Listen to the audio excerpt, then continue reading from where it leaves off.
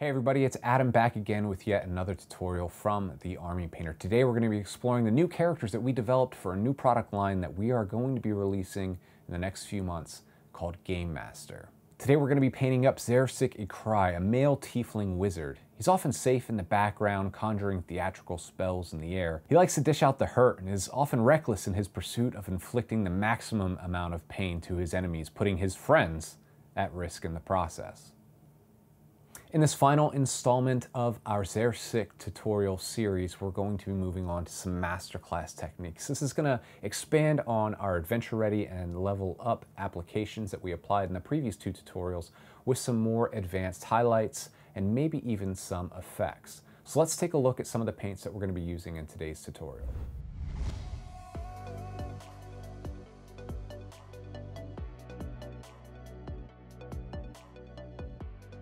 So now that you have your paints, go ahead and get yourself some clean rinsing water, a wet palette, I sure like to use mine, and your favorite brush, and let's get started. So I'm just gonna take a little bit of Ancient Mummy and we're gonna reinforce some of that glowing eye effect, that glowing yellow eye. I'm gonna apply a little dot on top of the eye like so.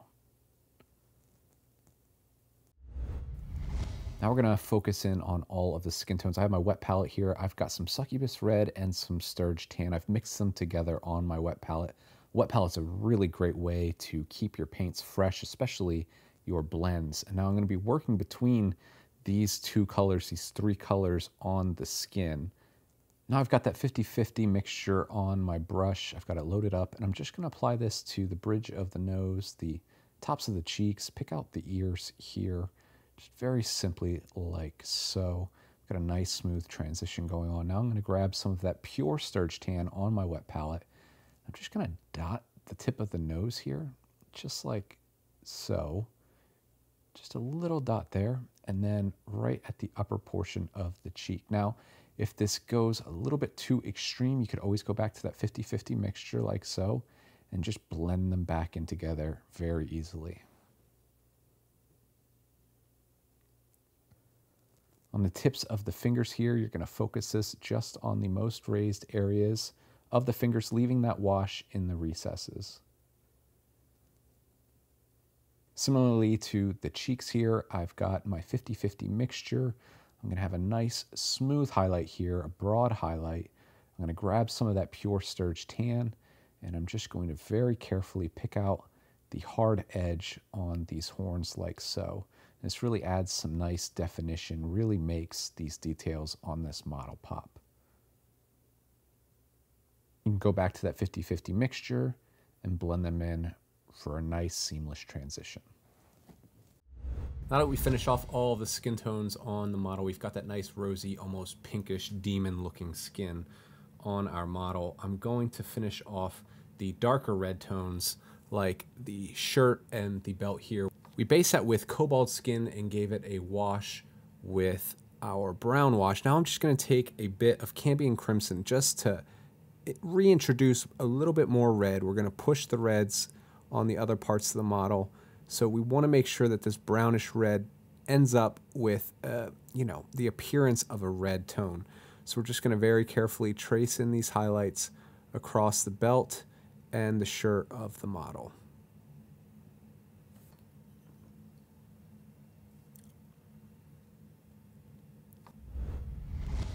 Now I've got some Minotaur hide on our palette. I'm just going to apply a simple edge highlight to all of the brown areas on the model, like the pouch here on his hip, and this potion canister on the other side of his hip, and of course the stave. So for this spiral effect, I'm just going to trace the Minotaur hide into the center, leaving our original base tone to be shown through a little bit. I'm going to just focus this on the top and uppermost ridges, on the areas here on the shaft of the stave. I'm just going to take the edge of the brush and I'm going to trace in. I'm going to add an edge highlight here to really bring out the wood grain of the stave. Since this is our Masterclass tutorial, I figure I'll just add another highlight. I had a little bit of our mummy robe still on the palette from when we first painted in the eyes, And I mix that in with the Minotaur hide, and I'm just going to pick out the very most extreme hard edges on the pouch here, and of course the stave. And this time I'm just focusing more on the top, even more so than before.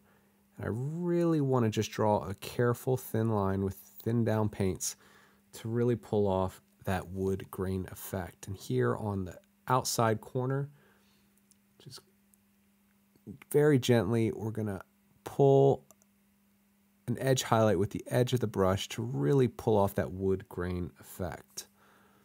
So very carefully here, just very carefully pull your highlights. Very thin down paint. And there you go. It's really starting to look like real wood grain. If you remember from the previous tutorials, I had a mix of Abyssal Black and Fairzer's Purple. Now I'm going to be using a little bit of that, and I'm going to be applying some wet blending techniques, sort of like wet blending. So I have pure Fairzer's Purple on the palette, and I'm going to go ahead and apply that in the uppermost areas on these inner cloaks here. So I'm just going to go ahead and I'm pushing that purple boundary on this part of the model, on these capes of the model. And then again, just like we did on the skin tones, we're kind of going to wet blend this back in because we don't want it to be pure purple. We do want to have a hint of that grayish black tone still remaining, but we want it to appear as if the light is catching this part of the cloak and the purple colors are reflecting off of it. So on these areas here down where the cape is kind of, where the cloth is kind of draped over the knee, the purple tone will be more apparent here at the bottom of the knee. So we'll apply that there, and then we'll go back to our mix with the Abyssal Black and just work it back in, just a very subtle highlight. I also have some purple worm on my palette, and we're going to do the same thing. Just really push it into the corners right here, just very subtly. We're going to find the areas where we think that the light's going to catch. And we'll go back with our pure Fairzer's Purple, and we'll work it back in and just tone it back down.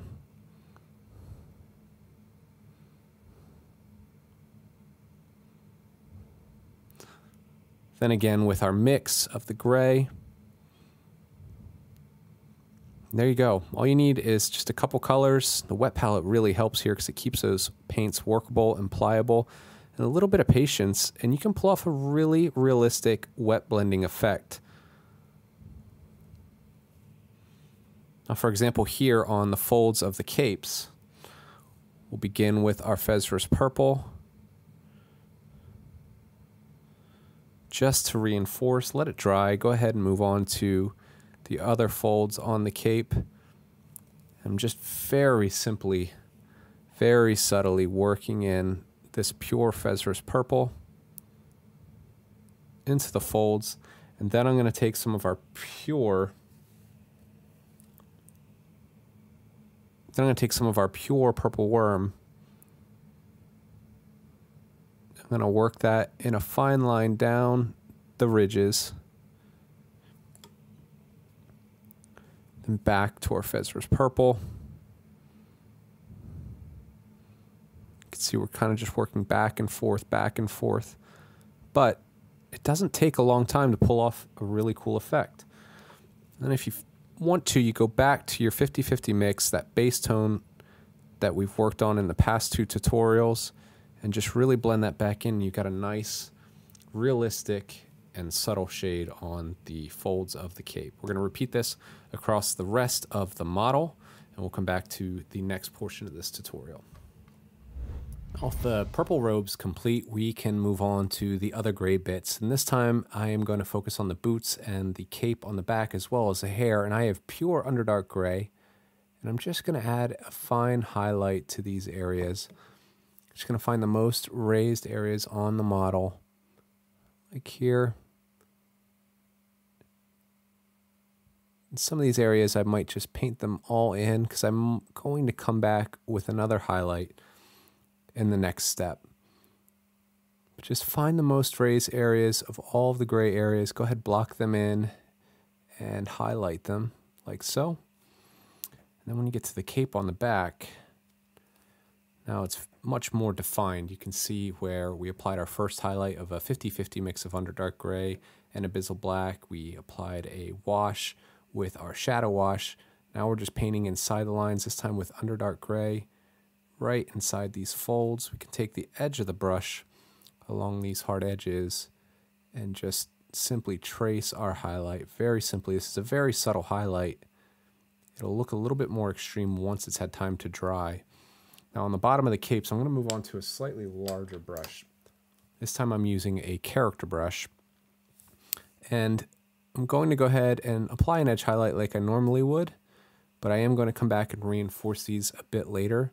But I want to take some of this Underdark Gray, get a little bit more on my brush here, and I want to make this highlight stand out just a little bit more. Now I'm using, again, watered down paint, very thin paint, a lot more control of the paint, and I can apply it in thin layers and really work up this Masterclass highlight very simply and the way I want to. So again, with Underdark Gray, just very carefully, we're going to do that across the entirety of the cape and as well on the hair. So I've gone back to my detail brush, and I just want to pick out the facial here. I'm just going to draw a couple small dots with our Underdark Gray to pick out some of the hair features on the mustache and the goatee, very simply like that. I'm going to turn the model around, and we could see the ridges in the hair that we previously highlighted in the Level Up tutorial. And we're just going to focus our pure Underdark Gray in the center there. Still looking black, like black hair, that's what we want, not too gray. Now, if it does begin to shift a little bit too far to gray to your liking, you could always add another wash and tone it back down. Apply it almost like a glaze just to tone back down the gray tones to bring it to a more black tone. So now I've got some orc skin, which is what we use to paint in the base on the model. And this time I'm just going to apply a very extreme highlight. I have my character brush and some watered down paints, and this is just going to go on the most extreme edges of the cape and the boots, and as well as the hair. So I'm just going to focus this in on the centermost areas to really give the impression that the light is bouncing off these ridges and folds on the cape. And the same thing here on the hair, so just the outermost and centermost areas. You can see just already the hair is already starting to pop. Same thing with the facial hair here, and could be using a slightly smaller brush for this, but I'm just going to take my time, save time by using the same one, and just very simply trace in a few details on his mustache and goatee. And when we get to the boots, we're just going to trace in the tip of the boot there.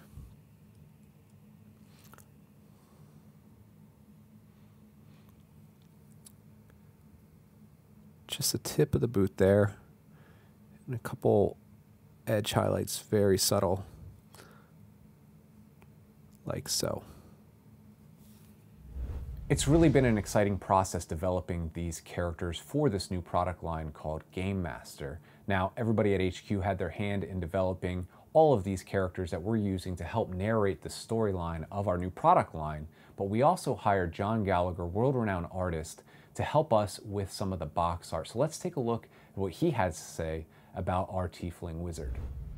In terms of where, he's going to end up, like the rest of the party, I really want to see what the Gamemaster team does with their dynamic and, changing some of the clothes perhaps, or some of the garments, because not everybody's going to wear the same costume all the time. They're not superheroes, but they're close, but they still, they have the opportunity in perhaps a different way than superheroes to evolve their aesthetic. I was going to find new magic items. I was going to find new gear, new armor, whatever the case may be. And because he's a wizard, he can't wear armor, but he can always look sharp. And there's always going to be variants in there. So I'm interested to see where the team takes him, as well, of course, as the rest of the party, and what we end up with for a great result as it moves forward. I have no doubt that the Gamemaster crew is going to come up with some really wonderful moments for Zherxik obviously the rest of the party, but him in particular, because those spells they can get way crazy in a hurry. It's always fun to have some over the top fireworks in the middle of and ballistica in the middle of a skirmish. Many thanks to John Gallagher for all of his hard work. We're going to be hearing more from him later on in the remaining tutorials that we're going to be producing for the rest of the characters in this Gamemaster dungeon party. I've taken Dragonfire Red, and I'm just going to apply this very thinly across all of the brighter red tones on the model. That's going to be all of the lining and the trim of his cape. And you can see that from the top down, I'm applying it from the top down and just kind of feathering it back down to get a nice gradation, a nice transition, brighter on top and a little bit darker on the bottom. So I'm going to focus this on the top. I'm going to then pull these highlights down into the lower portions of these details on the model. Traditionally, reds are fairly weak in the pigment department, but our red paints do have quite a high pigmentation for nice, easy coverage. I've thinned these down on my palette, so it's nice and workable, and I like to have them nice and thin so I can work in simple layers. Also, by thinning down your paints with water, they do dry a bit quicker on the model, so you can go back and apply another layer a bit later. And in these areas, you see that I'm pulling my brush. I'm pulling and I'm not pushing the brush. That's because when you're using the brush in a pushing motion, it's very hard to keep control. You can see right here, I'm just going to pull from the top down and pull the tip of that brush towards me. It's a more controlled motion. So anytime that you can't apply an edge highlight, but you are going to pull these highlights towards you, always try and pull that brush towards you. Don't push the brush away. I'm going to go around the rest of the model. I'm going to find these hard edges, leaving some of that wash in the darker tones in the recesses. Really make this model pop, really make this red jump out at you. Try and mimic Mr. John Gallagher's artwork as best as we can. We're going to apply a similar highlight technique to the folds in the robes, just like we did with our grayish purple mix earlier. Now we're going to reinforce the red highlights. This time I have Rust Monster, and this is a nice bright orange, but a reddish hue orange. And I'm just going to find the most extreme tips of the cape here and any of the details. And I'm just going to pick them out with this Rust Monster. Very simply, I'm going to trace where I have to. For example, here I'm just going to apply some of that Rust Monster to my brush. I'm going to take the edge of the brush and I'm just going to trace the edge like so. It's the easiest way to highlight if you ask me, but of course you can't do that on every portion of the model. You're going to have to employ traditional techniques and use a steady hand to go ahead and trace in and pull out these highlights.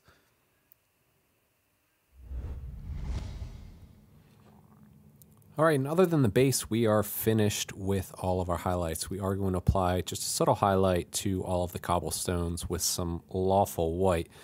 I'm going to do that off camera, save you guys a bit of time here. Right now, we're going to highlight all of the metallic pieces. So I've got some curing gold, and I'm just going to apply a small highlight to all of the copper bits of metallics on the model, like here, this little necklace piece.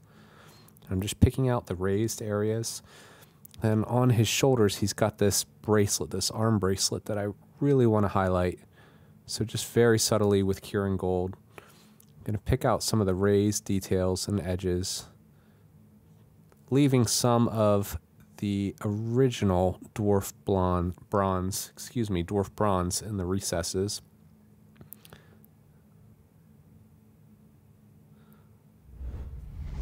Now we'll move on to Mithril Silver, and we will pick out all of the silver bits on the model, like his ring here.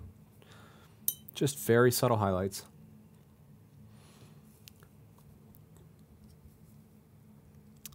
The buckle on his pouch.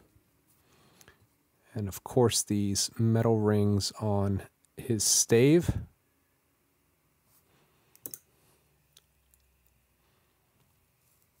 And then the hard edges of his stave. I'm leaving some of the washed bits from the mithril silver that we applied in the first step. We're using Silver Dragon here in the recesses and just applying this to the hard edges.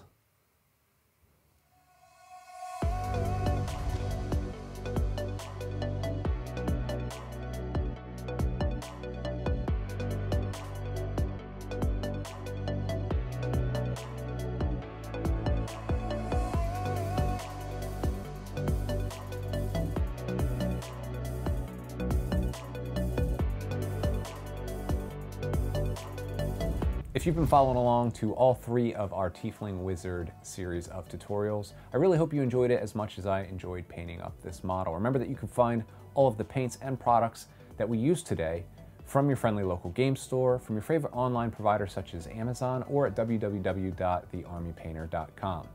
Remember that the magic in miniature painting is that it can be as simple or as challenging as you'd like it to be, but with the right techniques, you're sure to achieve some great results. We'll see you next time.